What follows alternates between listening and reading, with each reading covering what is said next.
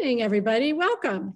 I'm Ann Thompson, the Assistant Director for Public Services at the Essex Library, and I'm honored to welcome you to this evening's talk, Brain Food, the Evolution and Application of Eating. I want to introduce Holly Nelson, Development and Events Manager at the Hotchkiss Library of Sharon. Holly, give a wave. Hotchkiss Library is partnering with us on the Yale Science Communication Series this spring with the next event scheduled for June 21st. So I hope you'll join us for that.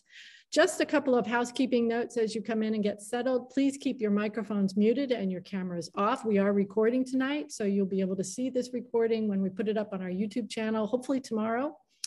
Please put your questions in the chat as you think of them, and we'll get to all of them after both of the presentations. I'm delighted to welcome Shannon Rainsford, who is this evening's Yale Science Communications Coordinator, and she will introduce our speakers. Welcome, Shannon. Thank you, Anne and Holly. Thank you both for hosting us today. And we're all very excited to be sharing some very interesting science with you guys. And so the talk of today's topic is brain food, the evolution and application of eating. And before we get into the science, I want to get into the scientists. And so I want to introduce our two speakers for tonight. The first is Audrey. She's a part of Yale's anthropology department, and she researches how our environment and history have contributed to differences in the genes of modern day human population. So how has our past impacted our present and possibly future? And a fun fact about her, and I love this fun fact, is that on a field dig in Oklahoma, she helped to butcher an entire bison using stone tools, which I think is absolutely wild and crazy, and definitely is a fun fact. And then our second speaker for tonight is Grace, who's a part of the cell biology department at Yale, and she studies how things move inside the brains of worms. And hopefully this can give us a little bit of insight into how our brains as humans work. And a fun fact about her is that she runs a game of Dungeons and Dragons every week for other graduate students at Yale. And so now I'm going to tell you guys a little bit about background oops, sorry. So humans have evolved over time, but not only have we evolved, but our diets have evolved. So our early human ancestors used to scavenge around for food, trying to find these tubers, meats, and whatever we can get, as well as wheats. But nowadays, we can pick up a Sally's Pizza anytime. We have access to so many different types of food. And with all these different choices, we often think, what is a good diet? And how has our length of diet impacted us, as well as on a long-term and a shorter term? And so to talk a little bit more about this, we have Audrey, who will be talking to us about how our diet has changed as we have changed over time. And Grace will be gracing us with how our diet can change parts of our body, specifically our brain. And so with that, Audrey, I would like for you to talk a little bit more. Great. Hi, everyone. So my name's Audrey, and give me just a second here to share my screen. Let's go.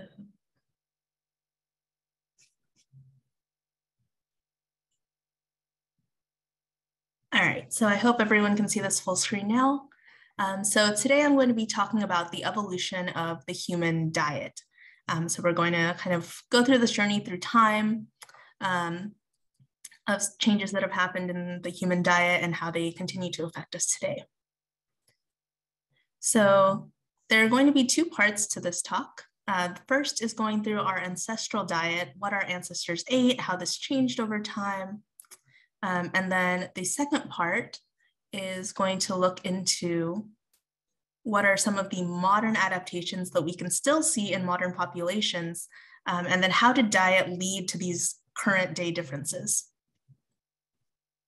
So first, before we get into kind of this change in diet over time, I wanted to establish how diet relates to us. Why do we care about diet beyond just the food that we eat?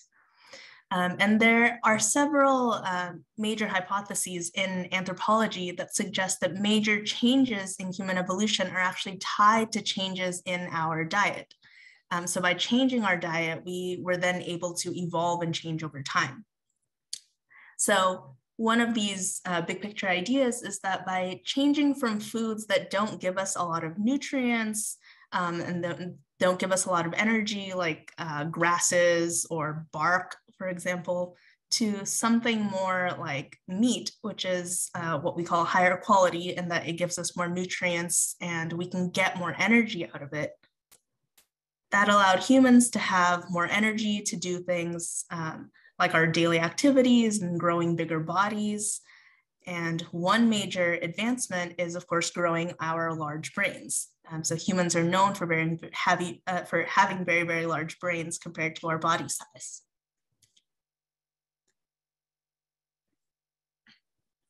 All right, so then for some additional context, I also wanted to discuss some of these human ancestors that we're going to be discussing in this talk. So we can see that humans are all the way up here. We're at the top of this tree. We are Homo sapiens, and Homo sapiens is thought to have appeared kind of around where this red arrow is. So about 300,000 years ago is when we start seeing the earliest Homo sapiens. But then we have this entire tree of our ancestors. So we have, So we have at the very bottom of the tree here, this is Ardipithecus. So they are believed to be at the base of our tree. These are the first species that we say are on the human tree. So at this point, about 5 to 6 million years ago, human ancestors are still pretty chimp-like, living in the trees and pretty small bodies and brains. Then we have Australopithecus. So we're moving up in time now to about 3 to 5 million years ago. And Australopithecus is starting to become larger bodied. We have larger brains where some of the members of Australopithecus are walking more on 2 legs instead of living in the trees. And then we have Paranthropus, who we're going to discuss a little bit later on. These are actually not really related to us. They're probably kind of like distant cousins. At some point, they all died out, so there are no living Paranthropus today, but we were at some point related. And then finally, we have our Homo group. So these are most closely related to us, and this is ranging from about 2 million years ago to, of course, us today. And we're going to discuss some of the changes that are going on in these groups over time. So this is a timeline of some major points in human diet.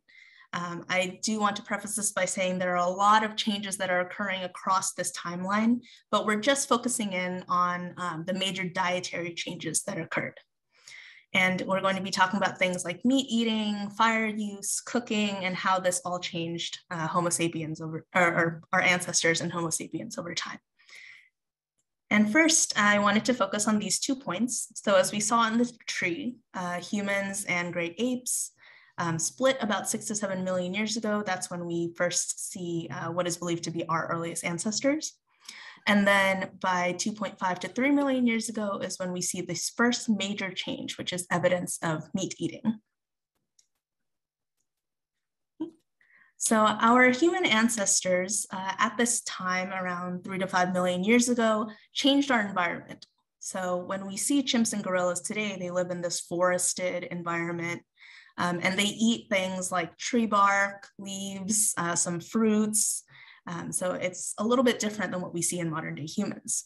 But at this time, we see a movement for human ancestors from this forested area to more of an open grassland savanna environment.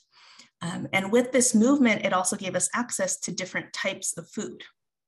And what's interesting is that around the same time, we see a change in behavior as well, where we see human ancestors starting to make tools. So this is actually a picture of some of the oldest tools that have ever been found. They're 3 million years old.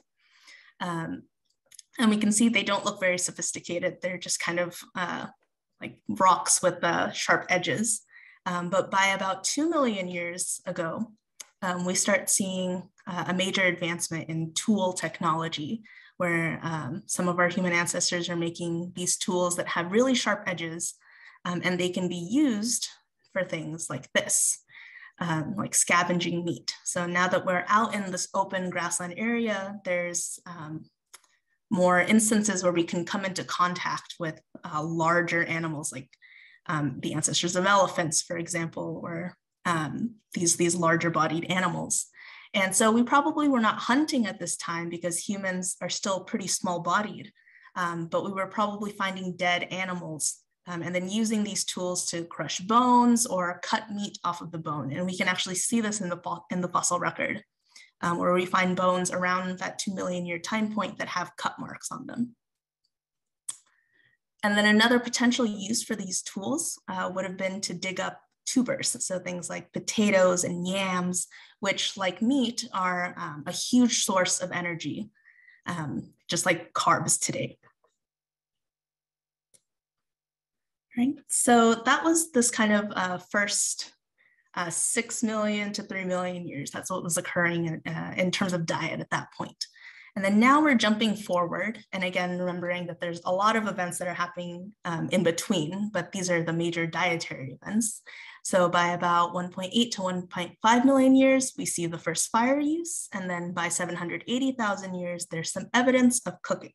So this is the next major advancement in terms of human diet.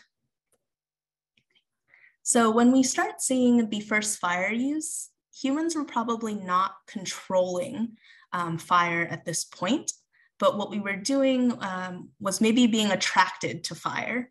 So out in the savannas of Africa, there are often lightning storms and wildfires that are occurring. So it's possible that as a result of these lightning storms, we might have seen dead animals or nests that are abandoned, and early human ancestors could have been attracted to these fiery areas for those extra food resources. So likely this is how fire use started. But then by that 780, 800,000 years ago time, we start seeing some controlled use of fire. So this is an example of a burnt seed from a site just outside of Africa, and it's dated to about 780,000 years ago. And there are lots of other seeds at this site, which suggests that now humans are using fire to actually burn things, so we're controlling it.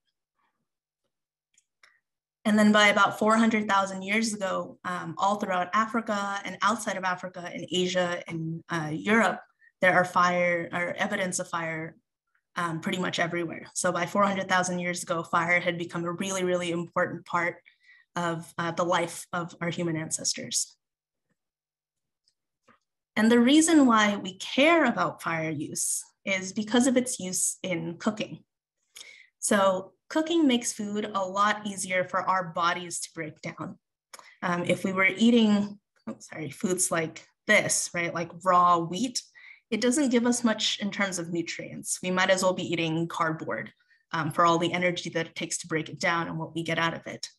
But by cooking food, for example, like this, these are wheat berries, we can actually change how digestible it is and how easy it is for us to get nutrients and energy out of it. So there was this study done that showed that there was actually a change in how digestible wheat is, and it increases by about 34% once we start cooking. So then it's much easier for us to get energy and nutrients out of it. And what's really interesting is that when we now look at the skeleton of us and our ancestors, we can really see a change that appears to be attributed to cooking. So we can see that humans have adapted to a cooked diet, and we'll go through this in greater detail, but in our teeth and our skulls, we can really see this change. So first, focusing on the teeth, if you take a look at the back teeth here, so this is Australopithecus afarensis, this larger bottom jawbone here, and then this is a Homo sapiens jawbone. And if you look at the size of the teeth, Australopithecus has these gigantic back teeth, whereas Homo sapiens are quite small. And it's been hypothesized that Australopithecus needed these big back teeth because they weren't cooking food. So if you've ever tried to, bite down on some grass or like raw wheat, as we saw in the last slide, it's very hard to actually break down. So you need to grind it down. So they needed these large teeth because they weren't cooking. And there are additional changes as well when we look at the skull. So this again is Australopithecus, the same as the teeth we just saw. This is Paranthropus. So remember, these are our distant cousins that no longer exist. There are no living Paranthropus today. And then this is a Homo sapiens skull. And we'll take a look at some differences here. So the first thing to focus on is this lower jawbone. And you might notice in the humans here how skinny and small our jawbone is compared to these two. So remember, these two are living in a time before really heavy fire use. Then the next change we see is if you take a look at the tops of their heads here, the human head is actually quite flat. But if you take a look at these two, they have this kind of point at the top of their head. And you can kind of see a ridge along the side here. And then the final feature is this arch on the side of our face. So again, in humans, quite skinny. And then in these two, they have a thick arch. So it's been hypothesized that all of these different features in these two were necessary for muscles to attach to because they had to do so much heavy chewing and grinding on their food to break it down. If you didn't have these features, it would cause too much stress.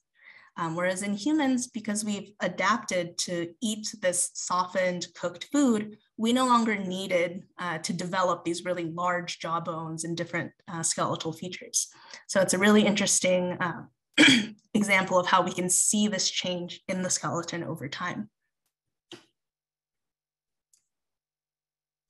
All right, and then, so this has all been leading up to now we're looking at the earliest Homo sapiens, where this yellow bar is here. So you can think of these as kind of incremental changes that have really been able to increase how much energy humans are taking in over time. And then the final thing I'd like to talk about is farming. So we can see there's a major leap in time here. Now we're looking at 20,000 to 12,000 years ago. But this, again, is a huge, huge change in the human lifestyle.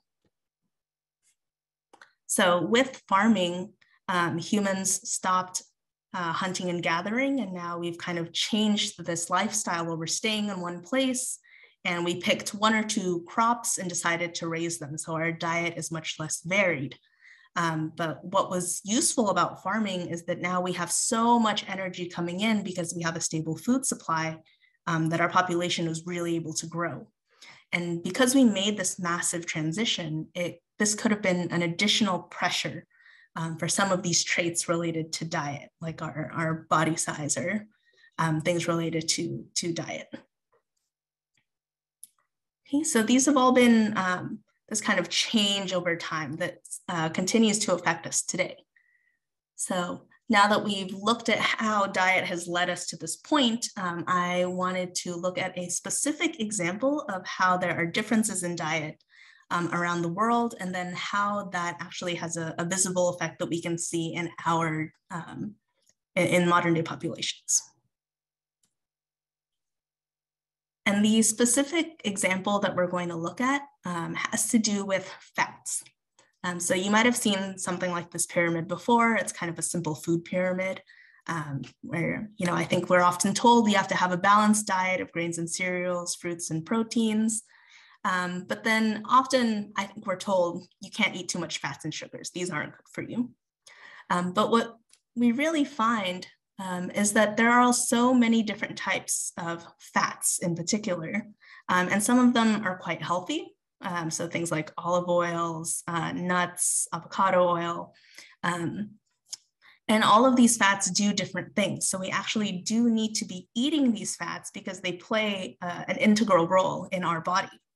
And you'll hear a lot more about these different types of fats in Grace's talk. But what we're going to focus on here is the building blocks of these fats. And these are known as fatty acids. So we can think of fatty acids as forming these chain-like structures. So just like we see here, they link together. They're kind of repeating units that link together. And there's different kinds of fatty acids in our food. So some of them form a short chain. fatty acids, and these can be found in the foods you see in these pictures here. So like eggs, meat, leafy greens, and then nuts and seeds. And besides these, we can also have long chain fatty acids. So just like their name, now we're having much more linkage. So they're forming these longer lengths.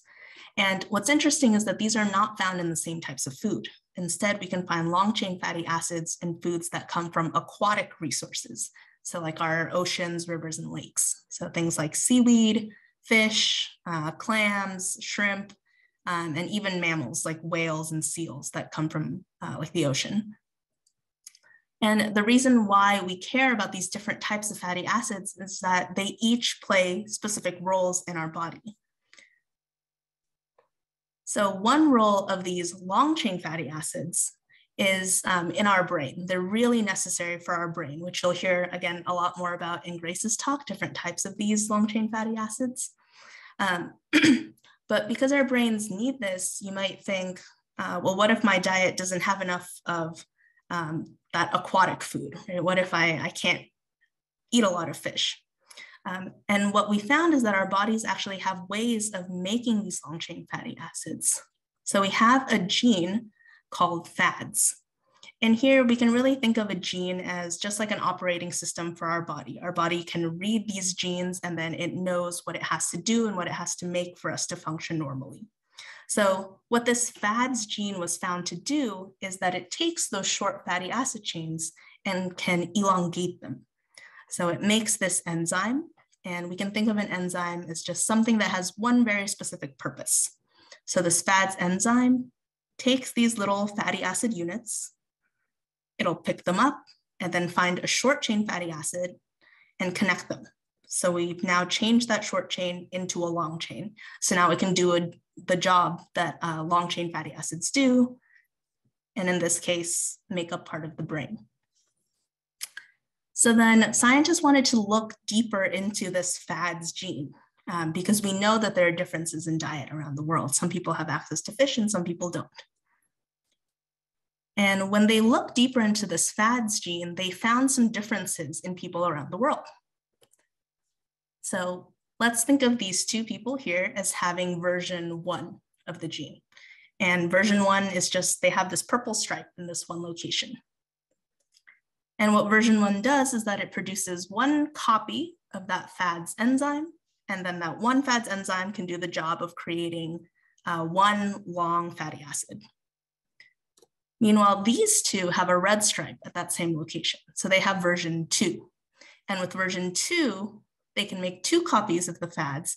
And these 2 copies can do a lot more work. So maybe they can make 3 long chain fatty acids instead of the 1.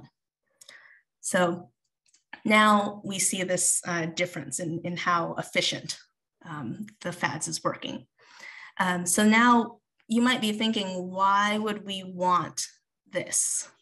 Right? Since our brains need these long chain fatty acids, wouldn't everyone want to have this and produce more?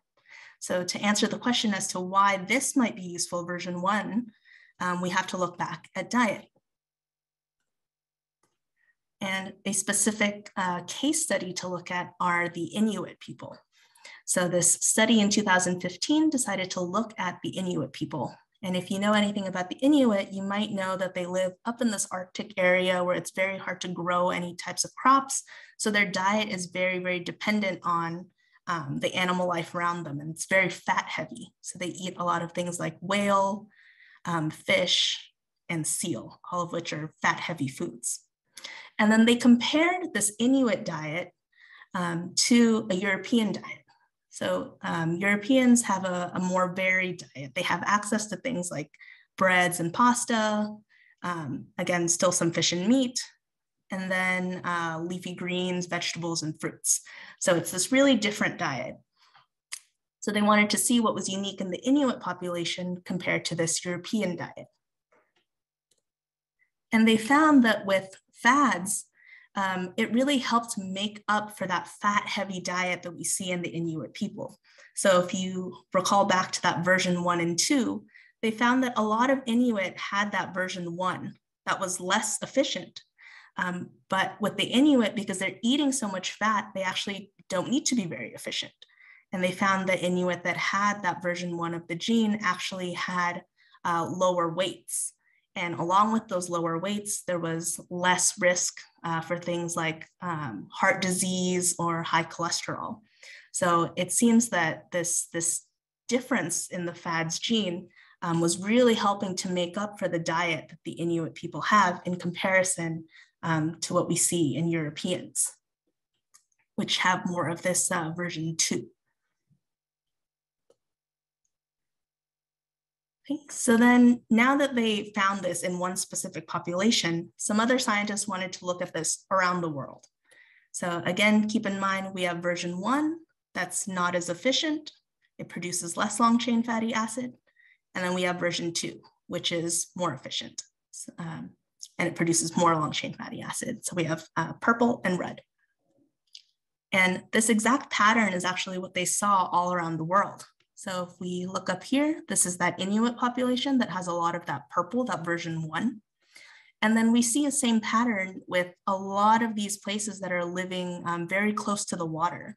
So places like Indonesia, for example, and these populations are eating a lot of fish. They also have very high numbers of that version 1. Whereas areas like this in Africa, where they're a little bit more landlocked and they don't have a lot of access to like aquatic resources, they have a lot more of this version 2, and their bodies are much more efficient at actually just making these long chain fatty acids on their own. So it's this very interesting, noticeable difference in populations that's based on diet. So in conclusion, I hope this showed you that food is really much more than just the things that we eat. It's actually influenced our evolution over time. It's changed our skeletal structure. It's changed our genes. And then humans have really evolved to eat this balanced diet of fats and starches and meats. And in cases like the Inuit, where we don't have access to it, our bodies and our genes reflect that. They have actually changed and evolved to help make up for that. All right, so now that we've gone through this timeline of human diet, Grace is now going to take you more to the modern day. So we're going to focus on shorter term change, now that we've looked at all this long-term change. And we're going to look at different types of fats, what makes up these fats, and then the role that they play in different functions in our body. Okay, so thank you. And I'll hand it off to Grace. Thank you, Audrey. All right, let me share my screen. Okay. Audrey, give me a thumbs up if you can see my screen, okay? Great. All right, fantastic. So I'm going to follow up on Audrey's talk with a little bit more focus on the cell biology of eating, and talk about how what we eat affects our bodies, focusing on fat and how it affects the brain. So to get started, let me echo Audrey in saying that during evolution, we went through many diets, but it took us millions of years to kind of adapt to the challenges of our environment, to be able to take in different kind of nutrients and access them in our environment. And that was, I think, a really slow, really gradual process. However, in the modern day, because of global trade, we can dramatically change our diet from day to day or from hour to hour.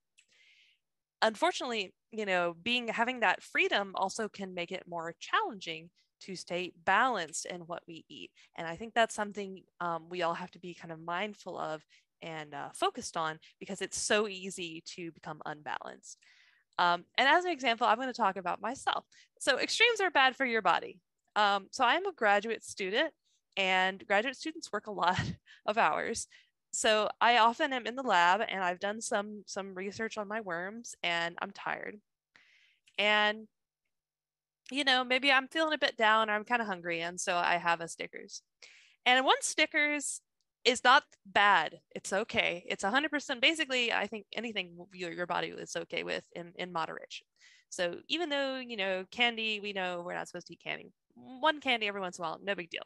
However, unfortunately, I end up eating candy for dinner really depressingly often.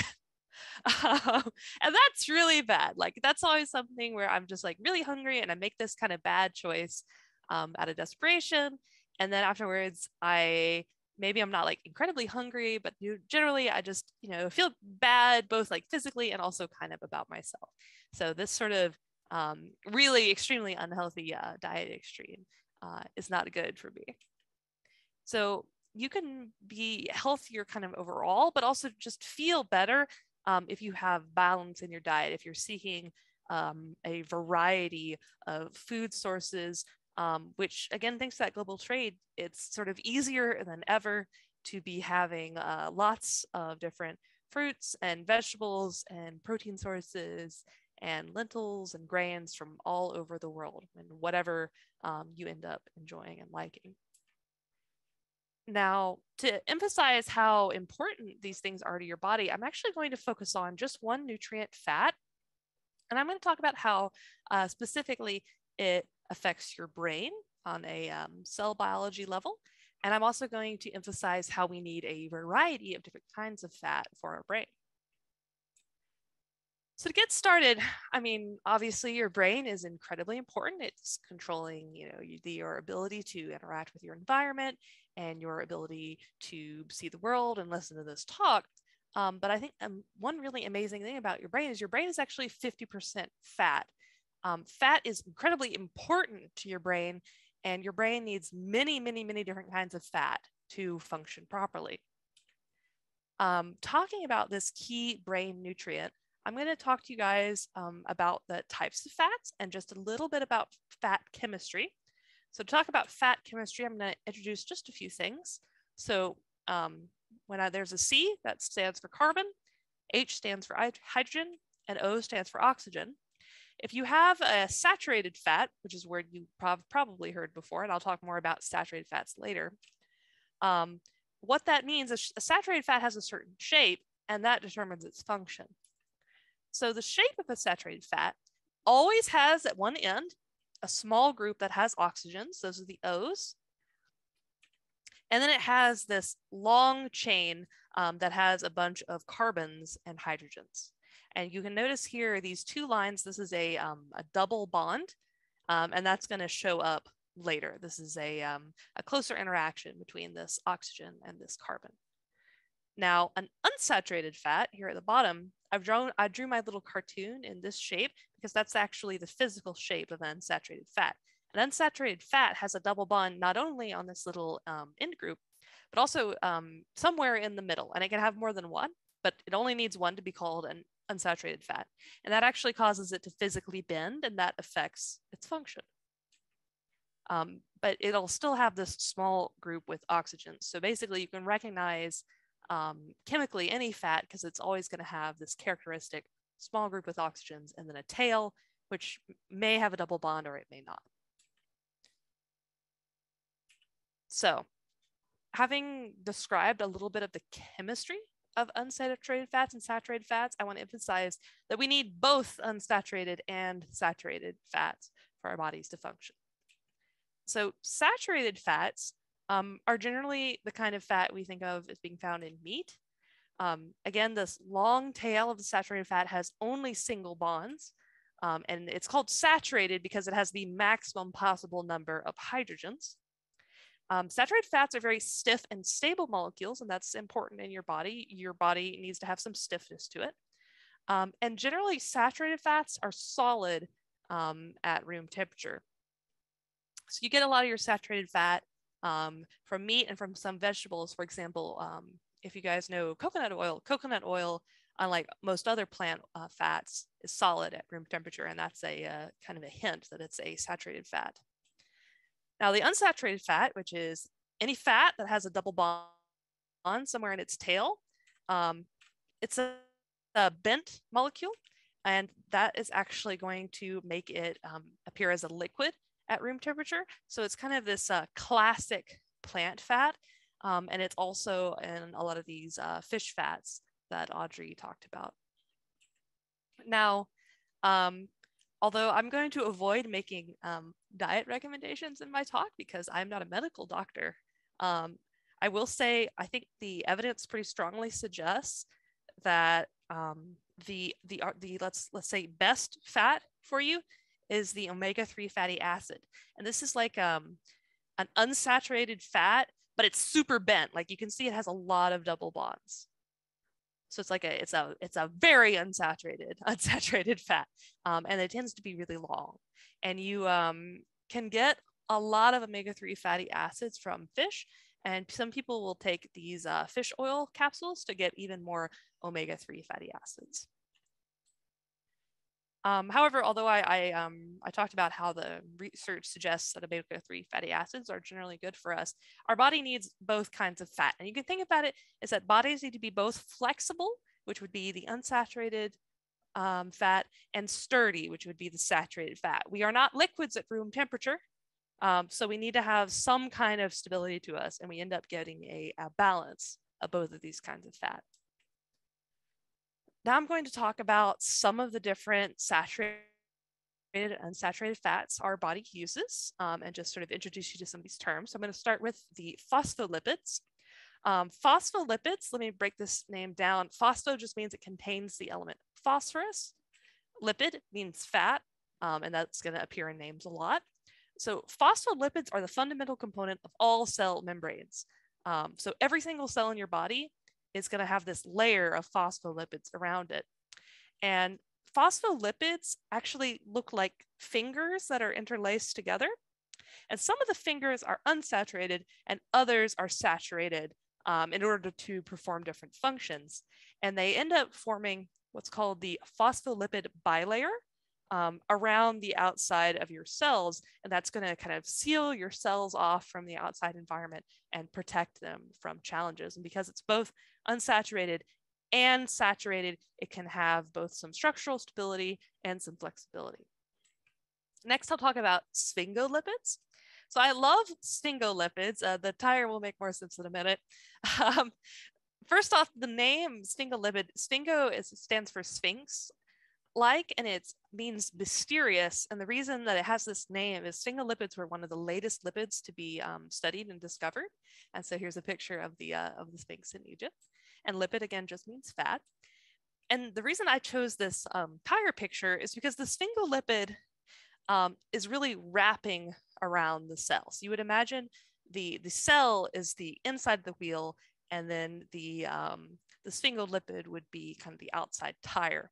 And sphingolipids, kind of like the rubber of a tire, are really stiff and resistant, and they're produced from saturated fat.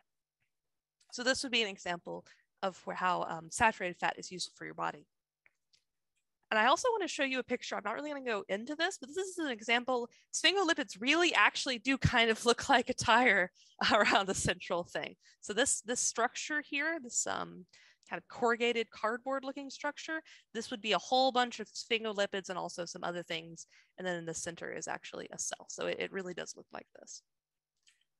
Next, I'll talk about the glycolipid. Glycolipids are very simple. Glyco means sugar and lipid means fat. So this is just a fat with a sugar attached. And this sugar acts as an ID card to tell the body that this is your cell.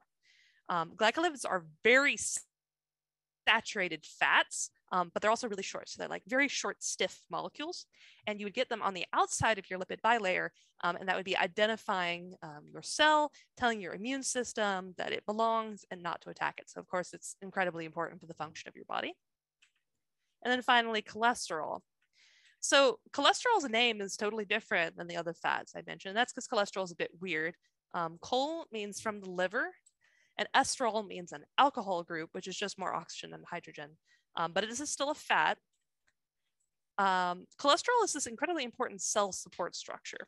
So most of the time cholesterol comes up, it's sort of doing what it's not supposed to do, where it's, instead of protecting your cell, it's kind of gotten outside the cell, and it's forming these walls where there are not supposed to be any walls, and it's blocking your blood flow. So that's sort of the bad version of cholesterol, but it's what it's supposed to do. And what it's doing almost all the time is it's actually protecting your cell like a suit of chainmail armor. And the reason I've chosen chainmail for my metaphor is this is a extremely weird fat that actually makes a ring shape. So you can imagine all these rings of cholesterol all around your cell, and that's protecting your cell and keeping it intact. So going back out, I mentioned at the start of my talk, I was going to talk about how these fats are important for your brain. So the reason your brain depends on fat is your brain cells are absolutely huge compared to every other cell in your body. So let's think about the standard cell in the body. The standard cell is like that big, okay? So it's 0.00000. Did I miss a zero? It's very, very small. It's very, very, very small. It's smaller than a speck of dust. You cannot see it, okay? Many of you are probably familiar with the sciatic nerve. I have back problems. I'm very familiar with the sciatic nerve. And the sciatic nerve is many feet long. It's thousands or tens of thousands times bigger than any other cell in your body. And your sciatic nerve is one cell, one single cell that is many feet long. And you can imagine such an incredibly long cell is going to need some awesome support structure. So your nerves have to work a lot as you live your life. If you think again about the sciatic nerve and you're going about your life and you're walking, the sciatic nerve is bending in the middle. It's having a lot of forces put onto it. It's got to bend and never break, or you'll lose the function of your leg. So how is it going to be able to kind of survive this pressure? So it's going to use a combination of these sturdy saturated fats and these very flexible unsaturated fats in order to survive having to constantly bend. So going through these fats specifically, for example, how they would help your sciatic nerve.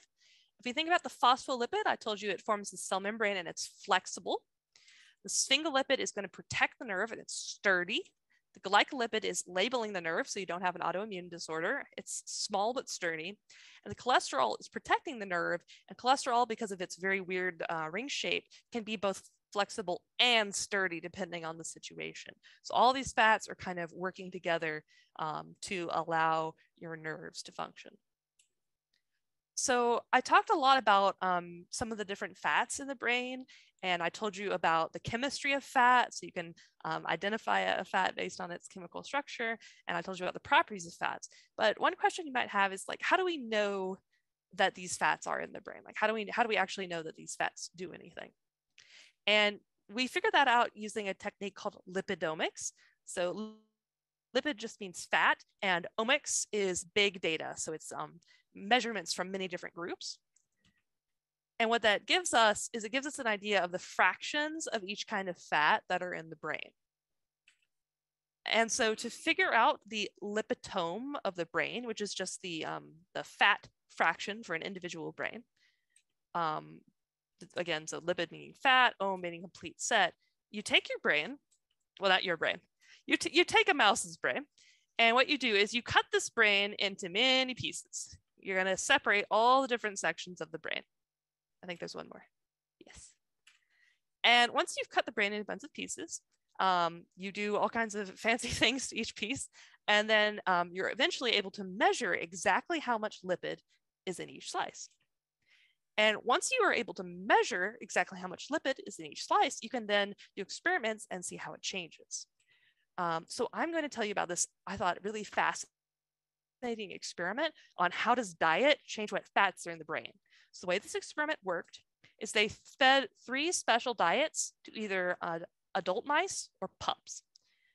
So these 3 diets were fish oil capsules, which is high in omega-3 fatty acid, safflower oil, which is an unsaturated fat, and beef tallow, or just beef fat, which is a saturated fat.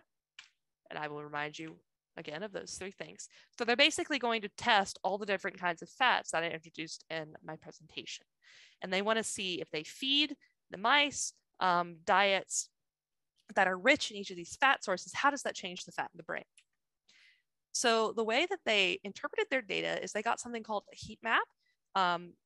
So to interpret a heat map, all you need to know is that darker color means that you have more of something, and lighter color means you have less of it. So this kind of dark reddish brown means you have more of something, and this light yellow means you have less of it. So they ended up getting data like this. So at the top left, this would be diet A, and it's very dark red for fat 1. That means diet A produces more of fat 1.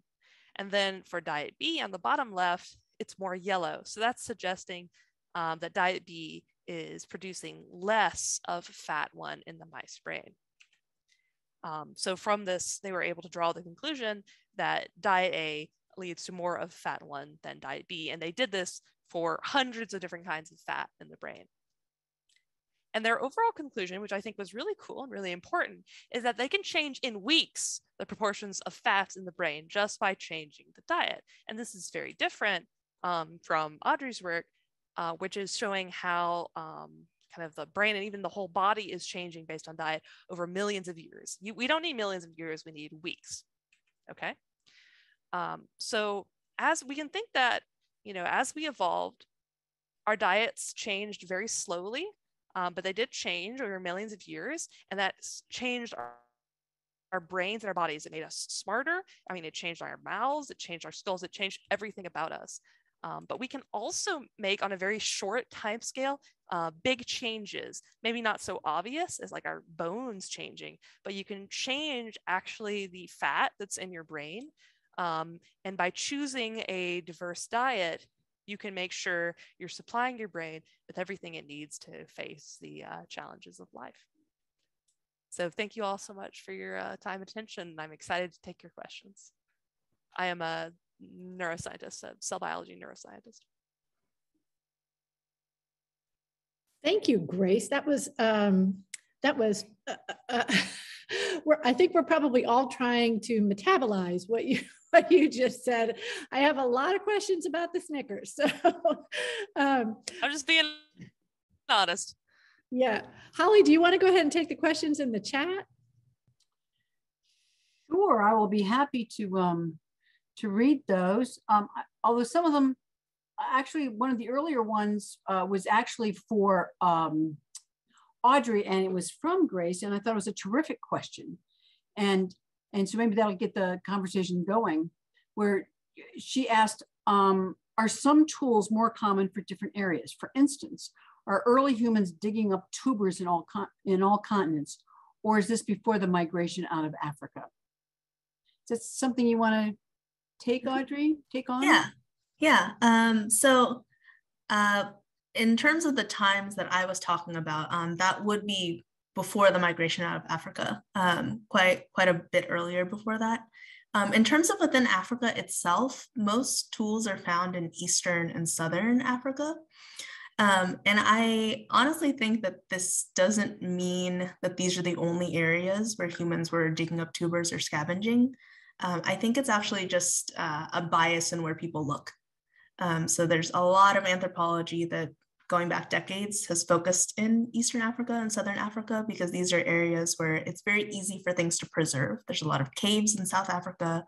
And then there's the Great Rift Valley in East Africa, where it's easier to have access to these like old layers of earth. So I think that there are probably some differences, but just of what we see in the fossil record, it's just not knowable yet. Maybe it could be that we have a lot more findings in the future. Sure, just because I think it's an interesting point. We find stuff there, we know things exist there because it's relatively easy to look there, as opposed to other places where you're not as likely to have access. Perfect. And there's another question also for your presentation that we had one answer from an audience member, but also the question was, can I change my fads from red to purple by changing my diet? Yeah, so I think this response by Ann Saunders, thank you, Ann, was actually a perfect response. So yes, the FADS gene is something that's coming from our ancestry. So it's not really something that you can change over the course of your lifetime. That it is really tied to your population history and kind of the foods that your ancestors were eating. So unfortunately, no, we cannot change it over the course of a lifetime. But as you might be able to see in Grace's presentation, there's still a lot of changes that we can make on that short term. Sure. Good. That was great. That's interesting. A good answer. Thank you. A question for Grace from Anne. And I think it's probably something we were all thinking about. So thank you for asking it, Anne. Grace, has your research changed the way you eat when you have time for something besides Snickers? I think my research makes me feel more guilty. I've always thought it's a funny contrast. I'm a biologist. Theoretically, I know a ton about the body and what I should do. And yet somehow all that knowledge does not stop me from eating ice cream and cake. So it may be a whole, it may be a whole different part of anthropology, but or neurobiology or molecular something. But oh yeah, I mean, it's all based on desire. That shows that certain things we get addicted to very readily, not addicted to, but that they're so much more attractive, even though part of our brain says, don't do that. And you just sort of say, well, stop me, right? I mean, I don't know, that's obviously not quite in your field, but. I've always loved, like, one of my favorite things, there's this Seinfeld episode, Jerry is talking about like losing your appetite, how your parents always tell you, oh, you can't eat all those cookies, you're going to lose your appetite. Jerry's like, well, now I'm an adult, I'll eat all the cookies I want. I identify with that a lot. So I mean, I think choosing a good diet is really hard. I think science makes it sound really easy, like, if we just, I think probably based on science, if we all ate a Mediterranean diet, we would be great. But it's, life is really hard and there's a lot of stress and pressure, and we've evolved to really like fat and sugar, and those things make us feel happy. So the challenge of trying to fight your like base animal desire for ice cream, I think is really high. And so that's why, I don't know, I don't really feel equipped to judge anybody because I'm not perfect, even though I should know better. I have a direct question that might help you put off your ice cream and Snickers tonight. I got one directly from an member to Audrey. If rotting food, they're curious if rotting food, how did they eat that large animal fast enough, influence diet choices, or how did our bodies evolve to adapt to spoiled food? And then with refrigeration, are we evolving away from that kind of resiliency? Yeah, so in terms of of our past, that is actually how this hypothesis has changed over time. So at first people thought maybe we were using it to cut meat off the bone. And I think recently now the thought has changed to maybe we were trying to crush these bones to actually get it like bone marrow inside the bone, just because of that. Before fire, there's so much bacteria on the surface of these bones that would not have been good for us. But obviously it's also very, very hard to ever know what like stomach contents of a past human would be. Like maybe we could look at a chimp and gorilla for an example, like they are totally fine with eating, like raw monkey meat, for example, but we probably could not. So it could be that that could have been also a change that occurred over time. That we just don't know about yet. Yeah, and in terms of the refrigeration, I'm actually not totally sure about that. I think in terms of like when we talk about evolutionary traits. So I might talk about that. Yeah. I think one thing that's really interesting as food and food access changes and food preservation changes, probably many people have heard of the microbiome. I used to do bacteria stuff back in undergrad, so I know a little bit about this. I think our, we live with bacteria in our bodies, and those bacteria are helping with our digestion. And you can hear, this is more like anecdotal stuff, but if you're from a country that doesn't have great food hygiene, often you can tolerate extremes that other people can't. And you may not be incredibly genetically different, but maybe you've grown up with these bacteria, and these bacteria are, you can think of it almost as like the bacteria have kind of settled a town, and these like people move into town and they're kind of trying to muscle in, and the bacteria kind of fight the good your friendly neighborhood bacteria, fight them off. But if you don't have any tough friendly neighborhood bacteria, maybe you get invaded. So I think there's a lot of really interesting research being done on, like, for example, like what is the microbiome of elite athletes, and how does that relate to their performance? And I think that's going to be increasingly important. One of the biggest health challenges right now, there's this incredibly dangerous anaerobic bacteria called Clostridium difficile, or C. diff, and it's very, very prevalent in hospital settings. It's incredibly hard to kill. It's incredibly hard to, it's resistant to bleach and to alcohol. But one of the most effective ways to treat C. diff is actually getting good bacteria. And I used to work with C. diff, and I had to leave that job because I had to take antibiotics for a different infection. And because I had taken antibiotics, I killed all my good bacteria, and then I became vulnerable to C. diff. So I think it's just really interesting topic. Great, Thank you. Yeah. Another question from Deborah here on saying this very interesting research. How can this be applied to food intake of groups of people who do not have access to a varied diet because of economic or sociological factors? Yes, I think one possible approach, and this is actually something that is an application of anthropology, is looking at like evolutionary medicine is like what the field is called. So kind of taking into account what are people's backgrounds, their population histories when we're trying to make like medical recommendations. Because I think for a long time, research was really focused on European populations, primarily white populations.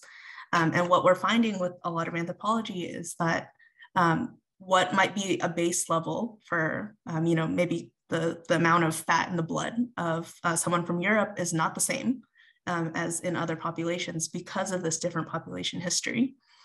So I think that's one way that we could really apply this research into kind of medical access to people coming from different populations with different histories.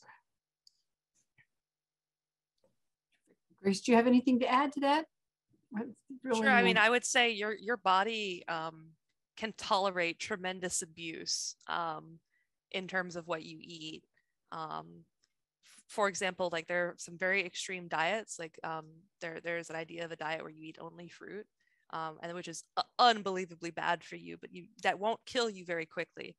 You can survive on the most horrible, unbalanced diets because your body can break down everything you eat into its component parts and then build what you need, and they can do that for almost everything. So I would say that the problem of like living in this like food desert or not being able to get a balanced diet is basically your body having to go through this process. First, it may be missing a few essential things, which without you'll get sicker and sicker over time. And then second, it takes much more energy for your body to kind of build everything from scratch. So I would say in general, you would kind of probably be more fatigued. So I think, I mean, that's a horrible problem. I'm glad I'm just a biologist and don't have to solve any societal problems because they're really tricky. Or yet, you don't have to solve them yet, right? Don't have to solve them yet. Right. I just do worms. Worms are easy. I know we're heading towards our ending time here, but there's a question that really caught my attention too from Jean Gallup in our audience, who says that the audience is predominantly female. Is this true of in your research field in general, and any thoughts on why? I can echo Grace's comment in the chat here. It's pretty similar in anthropology as well. I find that my undergrad, I was an archaeologist, and we were almost all female, the whole department, not the whole department, the whole undergraduate class.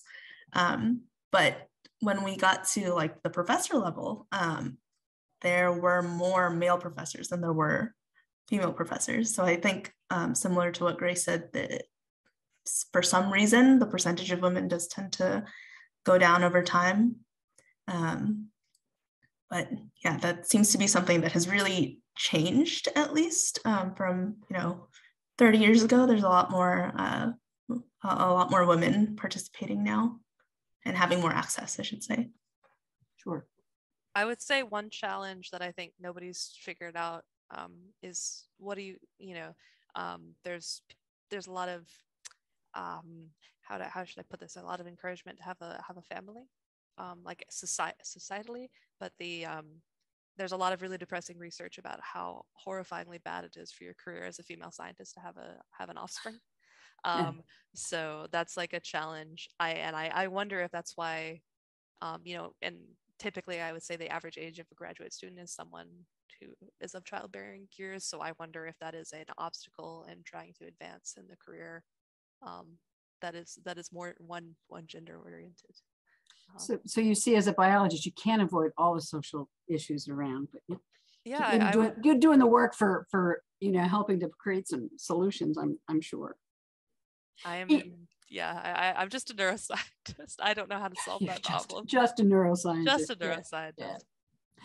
Yeah. Just a couple of, I'll try to condense a couple of questions because there was a question about, somebody'd love to know your thoughts on short-term positive epigenetic changes via diet and supplements.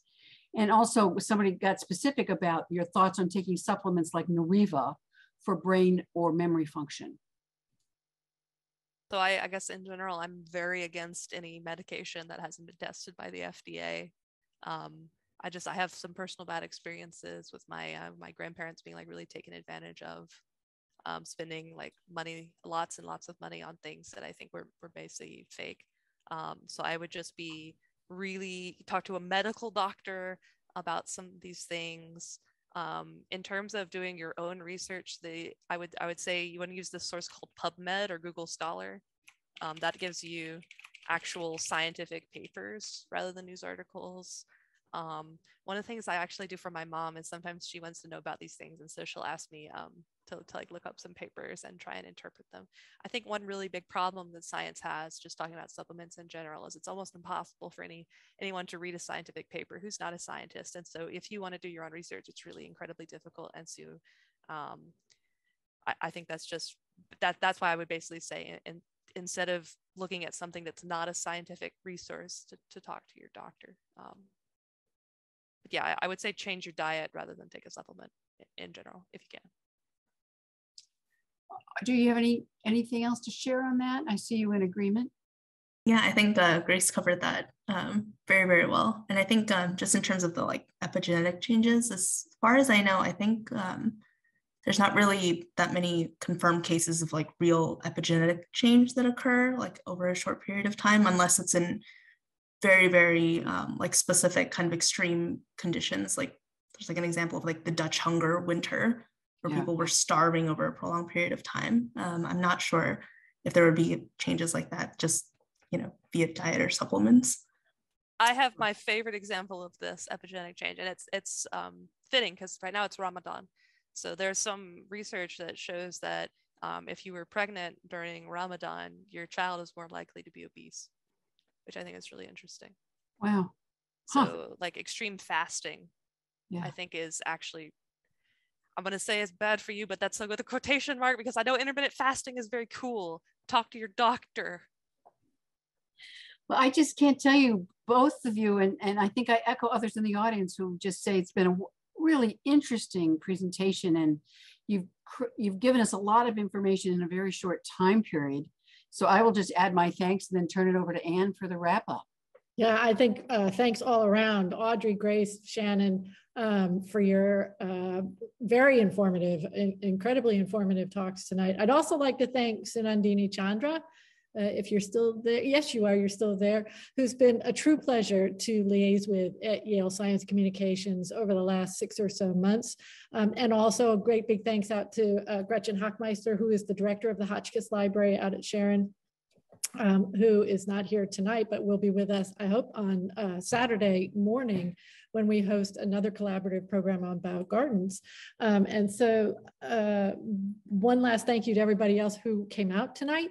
Thank you for being in the audience and sharing your questions and your information with us. And I also would love to see you back here on June 21st when we have the next Yale Science Communication Program, the topic of which is still a mystery. So watch our social media, our websites, our emails for more information about that coming up on June 21st. Thank you all very much. Safe travels, stay warm, and enjoy the spring. Take care.